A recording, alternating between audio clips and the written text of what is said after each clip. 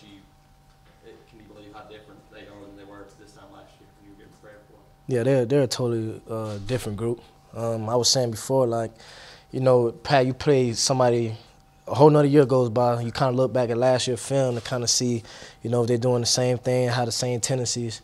I feel like me personally, I haven't even looked back, to last year, game because, I look at 9 this year and he's a totally different quarterback, like totally different. He looks poised.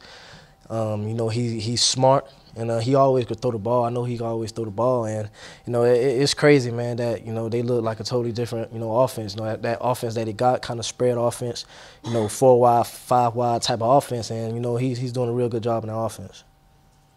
Assuming that this is the ultimate challenge for your secondary, how do you approach that this week? Man, you just, approach it like every other week, man. But, you got to tell the guys, the ball's going to get put in the air this week, man. There's no question about it. You got to tell them to compete. That's why we came to Auburn, man. You came to Auburn for these type of games. And, it is what it is. Burrow's going to put the ball in the air. That's what it is on Saturday. And my guys and myself, when the opportunity comes, you just got to take advantage of that opportunity and make plays. I've seen a lot of teams that have thrown short. Really, they'll get rid of the ball, but they throw it down the field a good bit. Is that a different challenge when teams want to go as vertical as they do? I mean, yeah, they do it. They do attack you vertical. Just watching film on them, they have a lot of shot plays. But just play top down, man. Keep everything in front of you and just play the next play. You had last 2 years against LSU. You guys been on the verge of winning and let it get away. How hard were those two to swallow?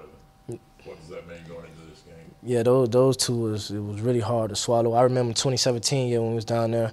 I think it was up about 20 points or something like that. And came back, kind of just let our foot off the pedal, And last year the same thing, just up, and not finishing.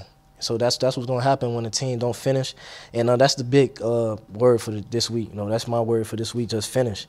We been up. I'm not saying what's gonna happen this week, but the past 2 years, we been up on them, and they came back every time. So you just gotta finish. I was talking to Daniel the other day, and he spoke on Sunday with us and said he had a tough Florida game and he couldn't sleep that night, and it was just really hard on him for a few days.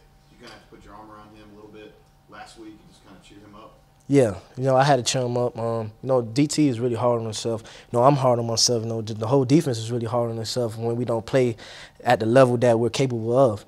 And as a brother to him, I had to console him because that's how he get. That's how I get. If I had a couple nits and nats there. But he's good, man. I just talked to him last week, and just told him to be that player that he is. Everybody know what type of player DT is, and he's gonna have a good game this week. How would you describe what Marlon and Derek have been able to do this year so far? Man, it's you can't really put a word around it. To be honest with you, I've known it been in them.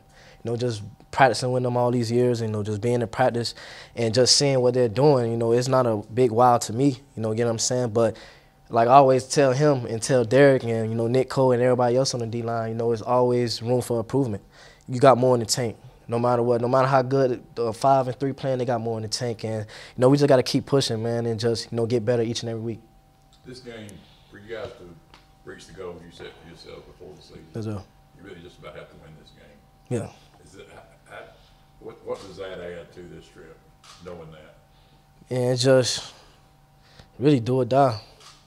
Like, let's be honest. We need this one to where we want to go. The goals that we got for the team, we need this one. So, man, it's really do or die this week, man. You just lay it all on the line and, just play till that clock hit 000. Of all the offenses you guys have faced over the years, where does the LSU offense rank?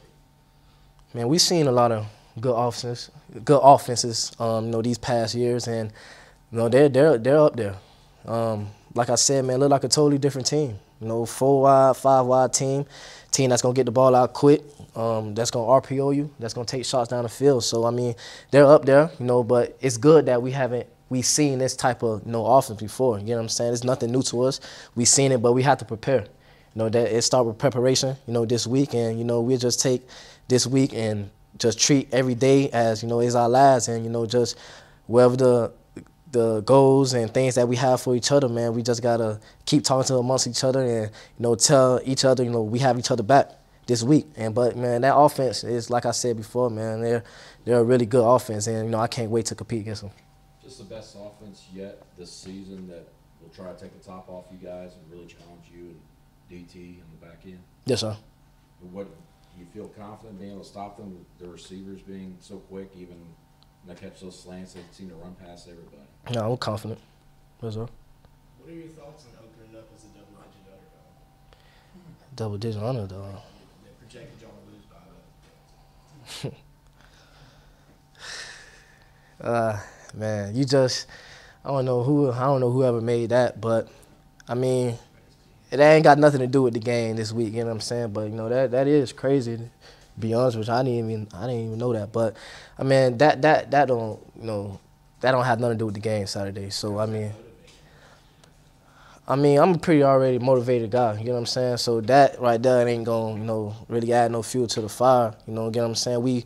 The fact is that since I've been here, we haven't beat LSU at LSU. That's just the facts. We just trying to make history this week. Jeremiah, you talk about being there for Daniel. Marlon was talking about being there for Nick, and you refer to each other as brothers. How valuable is that kind of relationship you guys have with each other been to this season?